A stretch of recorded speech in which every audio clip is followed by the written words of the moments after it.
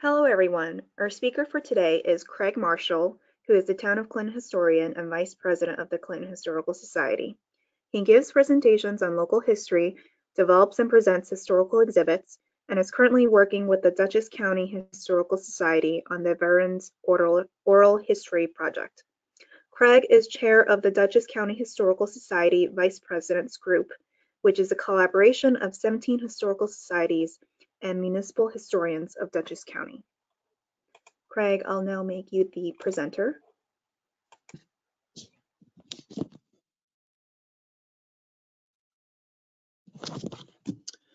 Hello to all. Thank you. Hello to all. Thank you for attending today's session, The History of the Town of Clinton. My name is John Frederick Schultz. I was born in 1772 and died in 1823, spending most of my life in Clinton. I know you were expecting Craig Marshall, the Clinton town historian today, but after much thought, he decided that with my background, it would be a better idea if I gave the presentation, and I'm pleased to do so.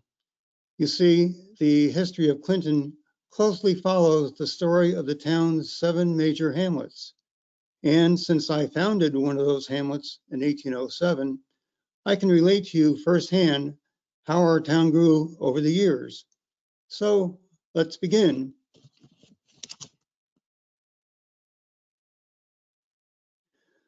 The story of Clinton really begins with a story of Dutchess County.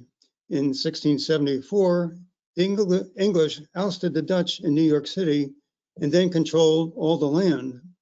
24 years later, a group of 9 New York City businessmen negotiated the purchase of 145,000 acres in the county from the Wappenders Native Americans and obtained ownership officially through a land grant by the New York governor in 1697.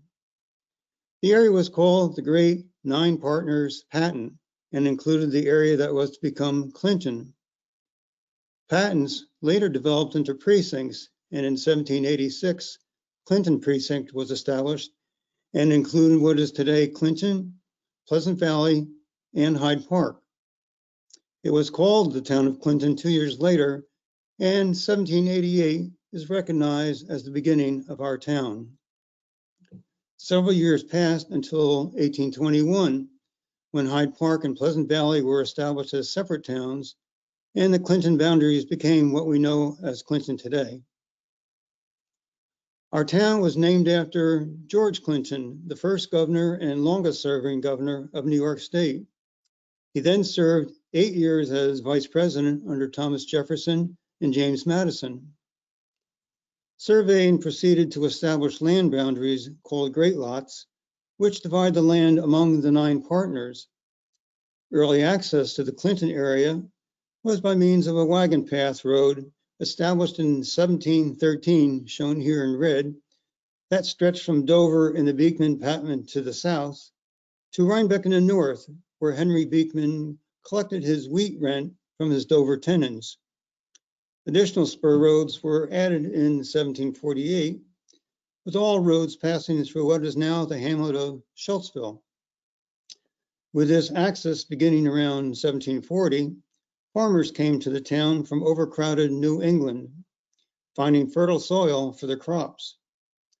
Previously, in 1709, there was a large migration of German Palatines to the US seeking religious freedom, and many settled in Germantown, some then moving to Rhinebeck, and then to Northwest Clinton.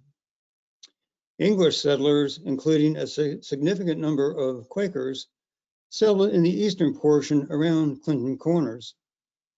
Additional interior roads were built, bringing more settlement through the land, either purchased or leased.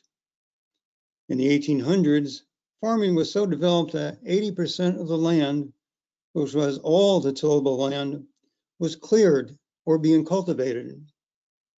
The remaining 20% became woodlots. So just imagine Clinton without trees. The principal farm product was wheat, which in the early days was harvested by hand with horse-drawn wagons, with older sons and hired help assisting the farmer. Wives were also engaged in farm labor, doing more than cooking and washing. It was a family affair. And here, a young boy is raking grain. It wasn't until the 1920s or later that gas-powered tractors were affordable and used to increase production. Besides grain, fruit orchards provided an important crop.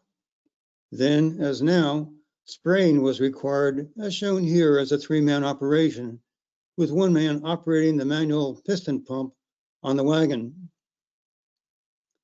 Census takers in the 1860s were tasked with officially recording farming operations, but Clinton farmers, like others, did not attach much importance to the numbers. One frustrated pollster in 1865 complained, "Not one farmer in 10 keeps any account of their business transactions. They forget or cannot remember the number of acres they pasture or plow. They don't know the number of acres in their fields or the amount of bushels of grain or the amount of money received." The grain harvesting drove the demand for grist mills for processing, which no farmer could do by themselves. In this map of Clinton, notice the abundance of streams in blue.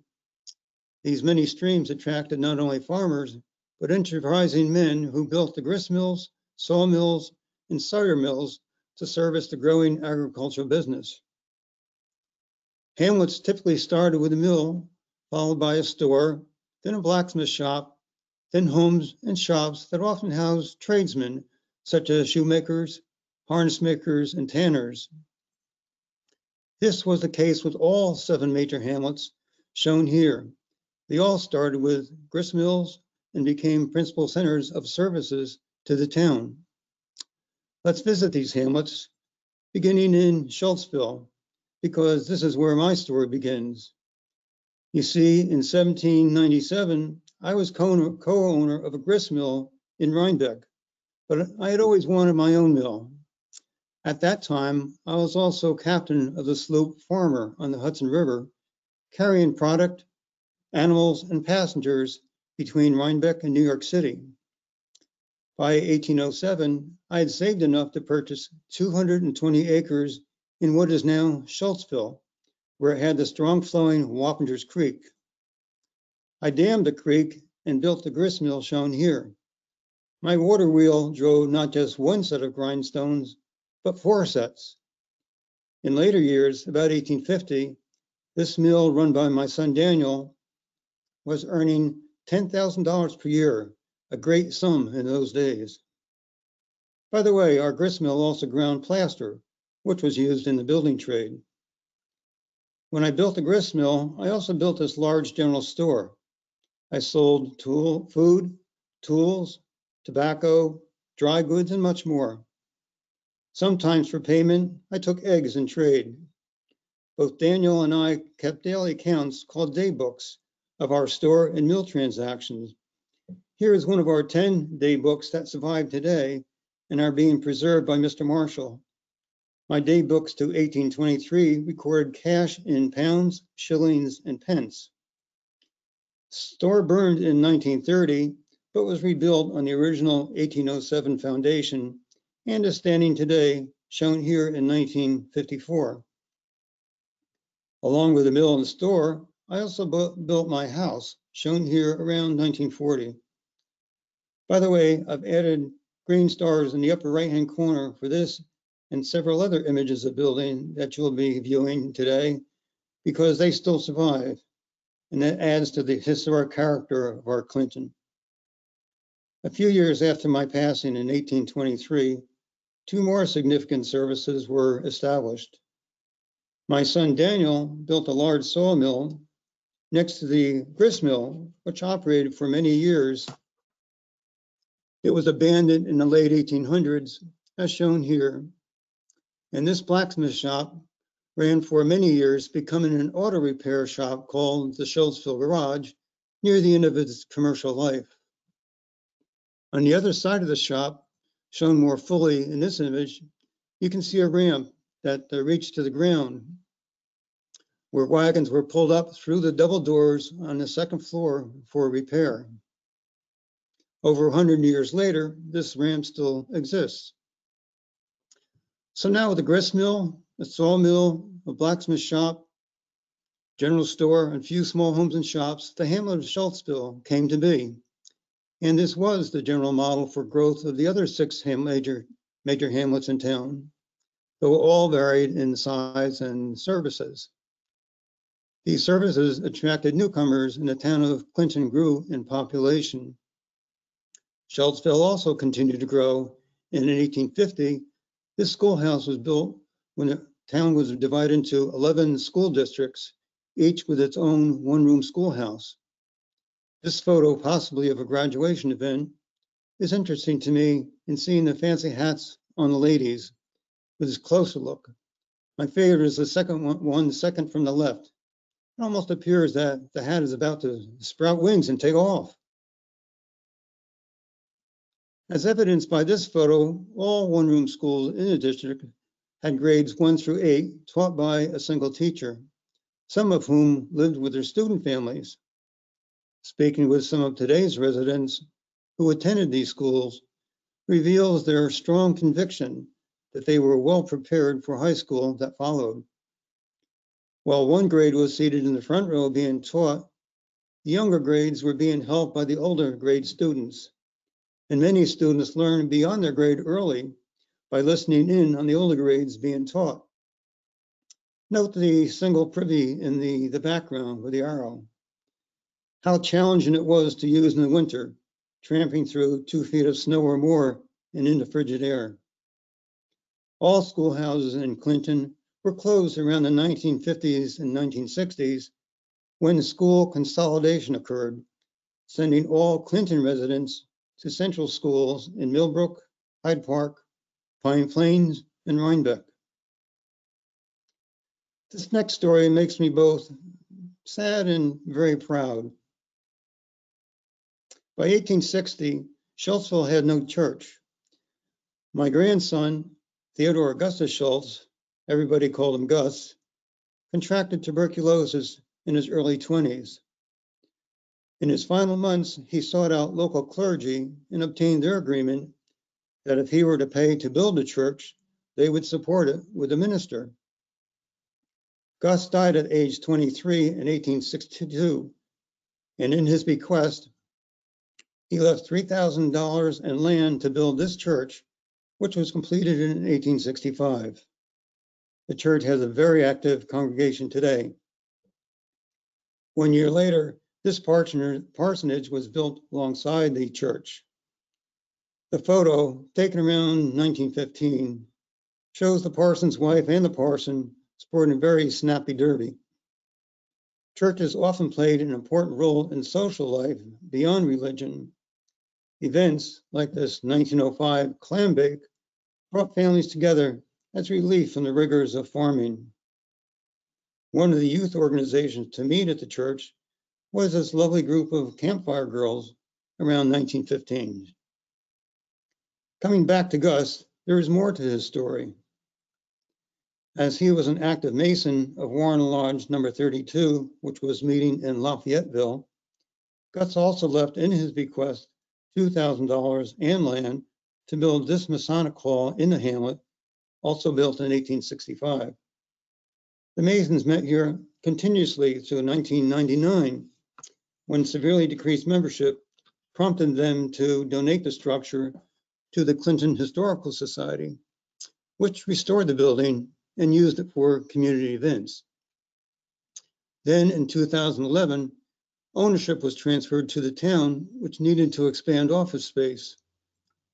The building was moved 1/4 mile down the road to the Clinton Historical Center, which already had the 1924 town hall, a 1976 library wing, and reconstructed 1850 Spooky Hollow Schoolhouse.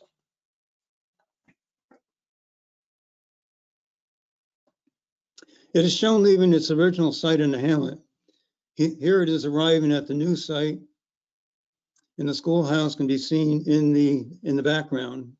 The first floor was repurposed for offices, and the original second floor Masonic Temple room remains intact for ongoing meetings by the Warren Masons, but also for community use.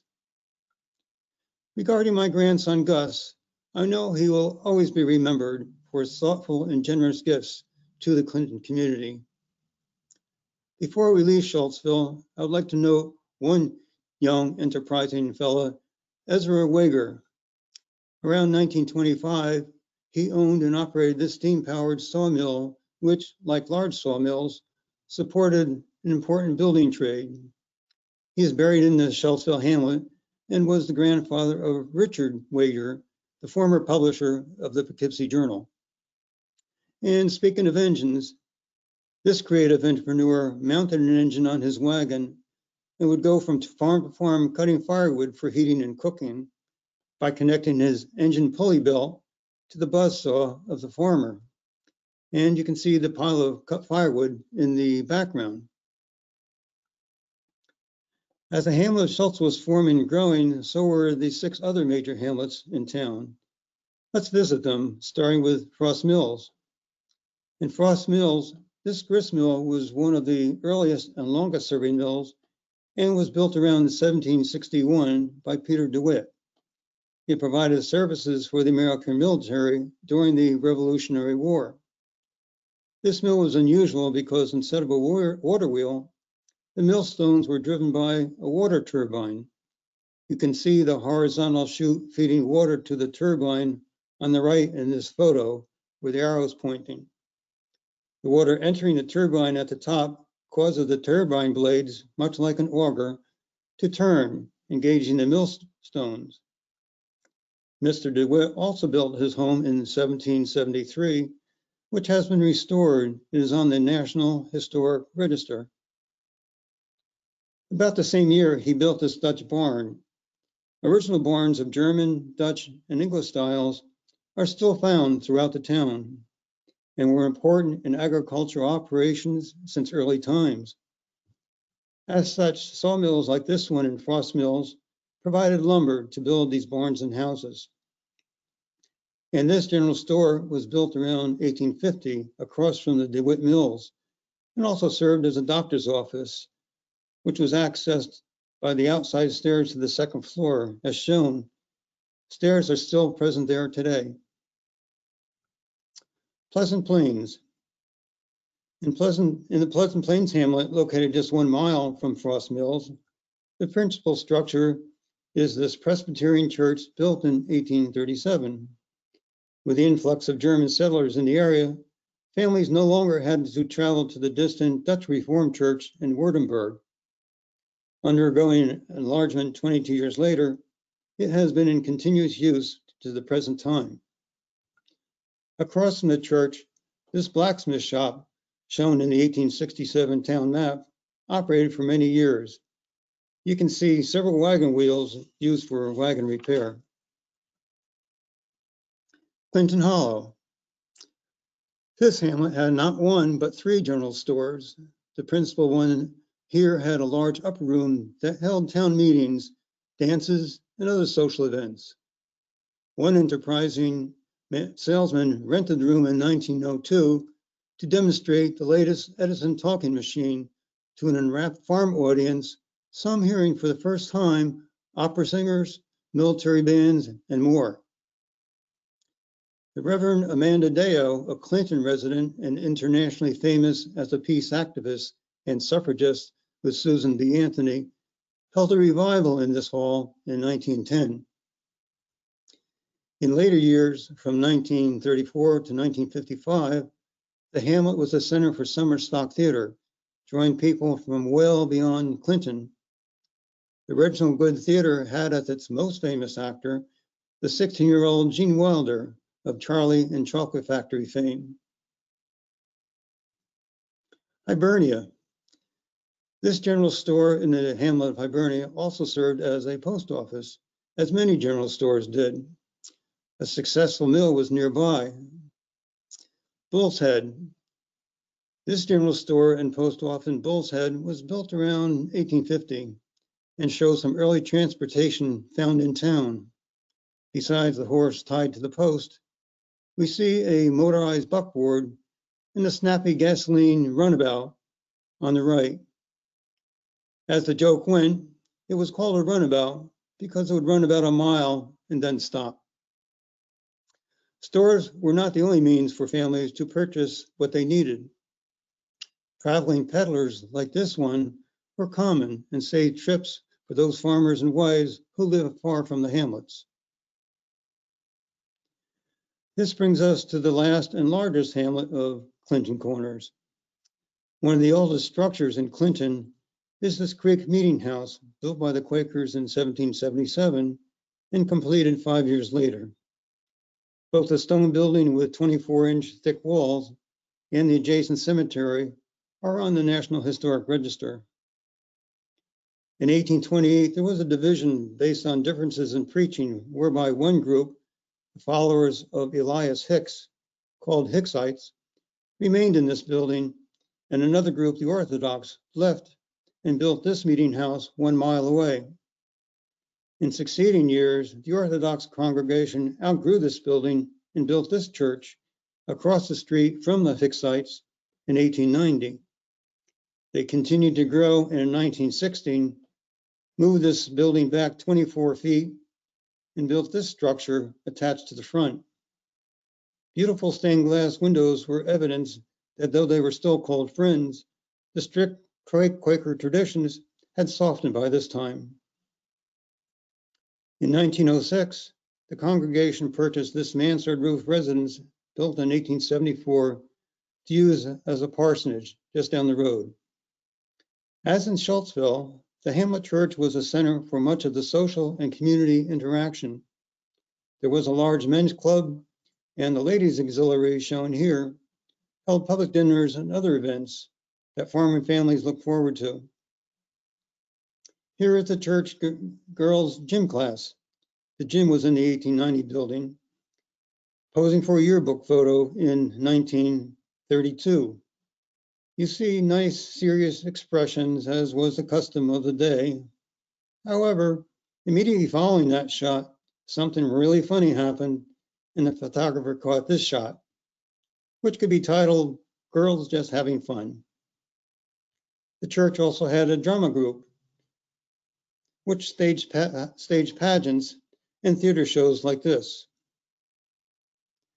The hamlet also had a Catholic mission church built in 1888, which was active until 4 years ago, when it and the Catholic Mission Church in Bangor were consolidated with the Mother's Church, St. Joseph in Millbrook. This is the Clinton Corners Schoolhouse, located about 75 feet from the Salt Point Turnpike Road in front. During recess ball games, home plate was at the school steps, and any ball hit that reached the road was considered an automatic home run.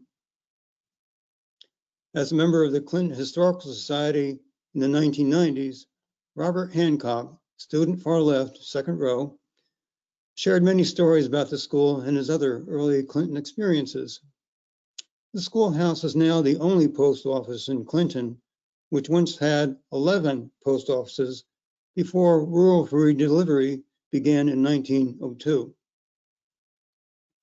Clinton Corners became the largest hamlet with the arrival of the Poughkeepsie and Eastern Railroad, dubbed the P&E, in 1871, the only Clinton hamlet that had a railroad. Now, milk products could be shipped to Poughkeepsie, which spurred the building of this major hamlet business, the Beek's Creamery. This caused many farms to switch from wheat and other grains to more profitable dairy farming as the main agricultural business in Clinton, and this would last for many years. Prior to the automobile and truck, dairy farmers, as shown here, would load 10-gallon milk cans weighing 86 pounds onto the wagon every day and bring them to the creamery. The processed milk would then be loaded onto the rail car like the one shown on the left. The P&E would also pick up ice from Upton Lake, adjacent to Clinton Corners, from 2 large ice houses. This provided welcome income in the winter months for farmers who were employed to use their horses to pull the ice scoring rigs and to help cut the ice into cakes using large hand saws. The cakes were then guided through channels cut in the frozen lake to an incline chain drive conveyor, which carried them into the ice house to be packed in sawdust.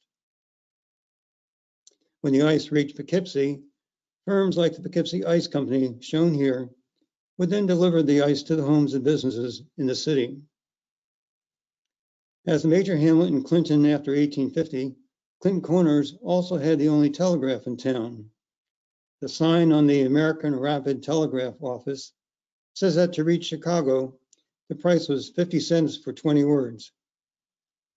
The railroad also brought a new industry to Clinton, summer boarding houses, which provided a valued supplementary income to many farm families. In 1895, the P&E Railroad brochure advertised this photo with the words, "Enjoy the clean, healthy country air in quiet, bucolic surroundings." This ad was a relief to the New York City from the New York City industrial air and the noise that was sometimes overwhelming back then.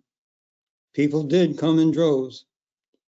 When they arrived at the rail station, they were met by a wagon for one or two, or a stage like this for more. They were taken either to the farm homes which catered to this trade, or to dwellings like Idlewing Cottage in Clinton Corners, set up solely for this purpose by the Wing family. Hosts advertised fresh milk, eggs, fruit, and clear spring water. Room and board cost $5 a week. Also in the hamlet, Carroll House provided many rooms solely for boarders.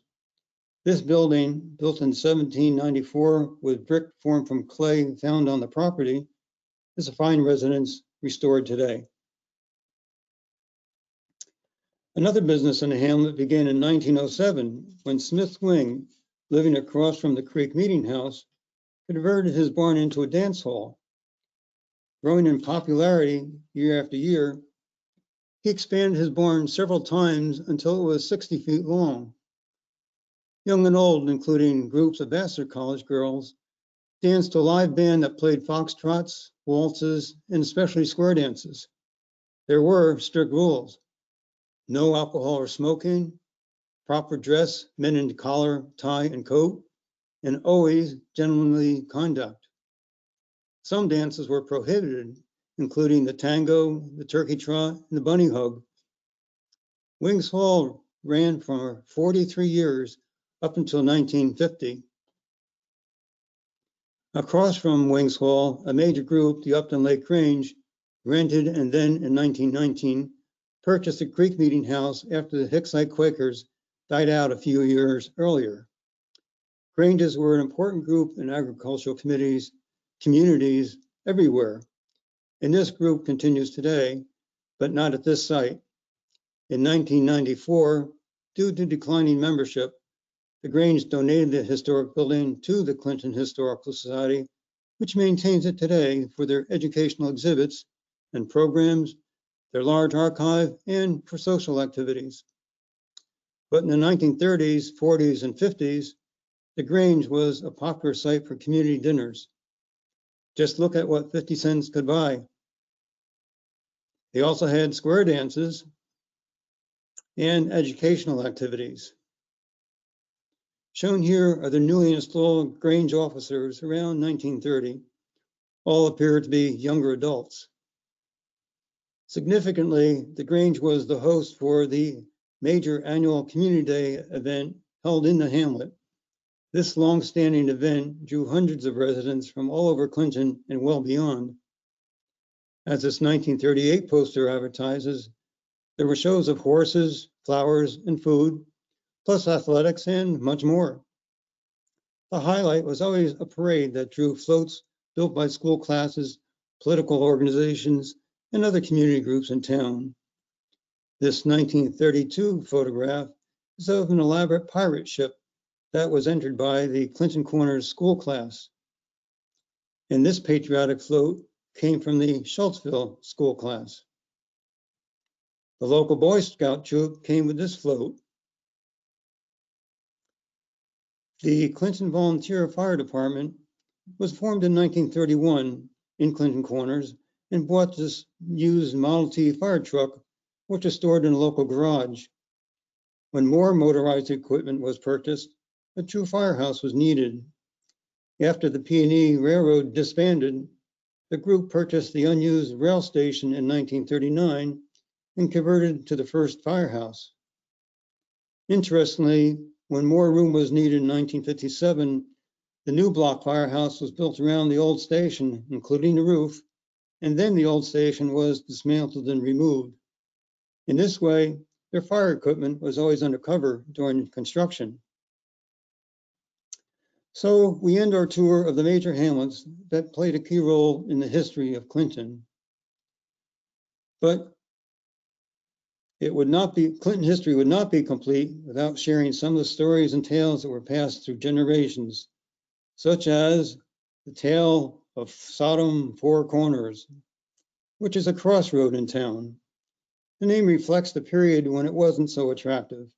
By implication, its neighbors felt that it should have been destroyed for its wickedness, just as the biblical Sodom and Gomorrah were. According to town tradition, Sodom Four Corners was also known as Hell's Kitchen in the pre-Civil War days. These names were bestowed, so the story goes, because whiskey was sold on 3 of the 4 corners. Rough neighborhood.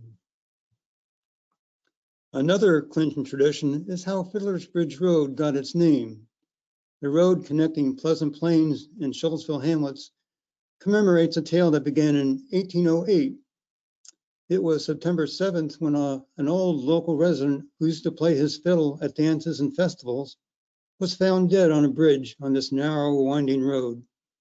Allegedly, he had been robbed and murdered on his way home after playing for a dance, and the bridge was later named Fiddler's Bridge.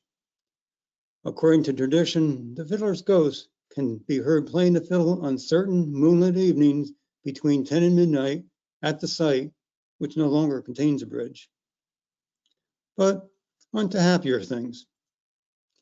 Clinton is very fortunate to have many historic homes, churches, and barns that still exist from early days with varied architecture. Its rural character is highly valued by present-day residents in several groups such as the Scenic Roads Committee, the Conservation Advisory Council, the Town Board, the Planning Board, and the ZBA all work to maintain this character. The Clinton Historical Society plays an active role with formal designation of historic sites as part of its landmarks program, where selected sites receive a plaque like this. In 2015, the Society published Building Clinton, an architectural survey 1760 to 1965, where 346 historic structures built in the 1700s and 1800s were noted. Included in the survey is this, the oldest house in Clinton, built by John Crapser around 1760 and is made of stone. Another stone house was built by David Traver in 1764 and is also kept beautifully restored. The 1777 Creek Meeting House is in active use, and this Greek Revival home was built by George Budd around 1846, showing alterations with a door and front porch removed. An example of Greek Revival style appears with the William Leroy home, built around 1850 with a beautiful slate roof. And this home on the National Historic Register showcases the craftsman style as built in 1914. Designated a Clinton landmark, my son Daniel built this large home in 1856 in Schultzville. Sadly, he died 2 years later. It is of German-Italian design and is now the home of Mr. Marshall and his wife, Mary. Well, we come to the end of our journey through the history of Clinton. It's been fun for me to relive the events and people and places in the town that I hold so dear. Before I go back to rest in peace, I would like to close by thanking all of you for joining me today. And I thank Mr. Marshall for this wonderful opportunity. He does have some closing words, so please stand by. And again, thank you and goodbye.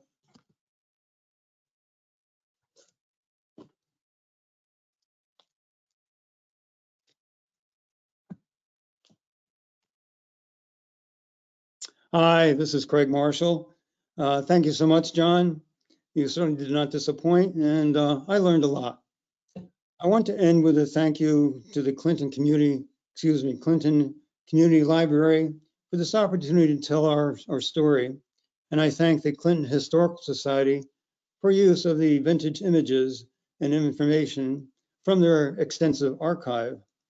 I am vice president of that organization, and we will be putting this presentation on our website in the next few months as well. Our website address appears here. We are always looking for vintage Clinton photographs, postcards, and artifacts to copy or photograph for our extensive archive.